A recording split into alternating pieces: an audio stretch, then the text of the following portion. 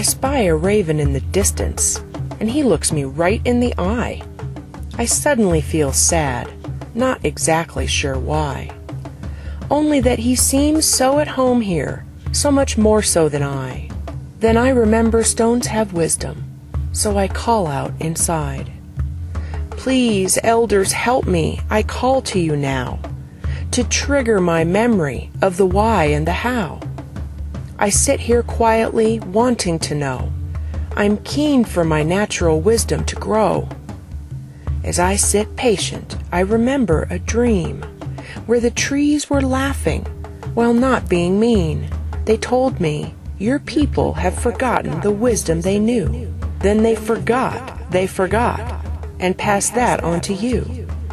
We trust you can remember what will save you and your kind, if you simply turn inward and ask in your mind. What should I remember? The knowing of rock and tree. I hope I am worthy. I request you share with me. For the hawks have their culture, and ant people know all. You can ask snake and vulture, creatures big and small. But you have to be silent in that brain in your head. A chattering mind will distract you and make you lose the thread of the wisdom, the web of all life. When you give up the conquering, the internal strife of whether or not you belong here, a child of earth, please trust that we love you, the right of your birth. Yet with privilege comes responsibility, you know this is true. And when you agree to caretake, the wisdom comes to you.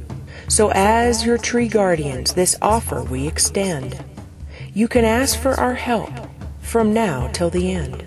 Because we're in this together, all creatures of earth, every one of us equal in wisdom and worth.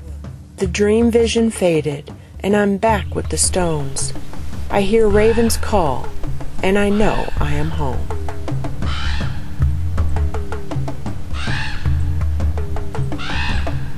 Shamana Strong is made possible because of supporters like you.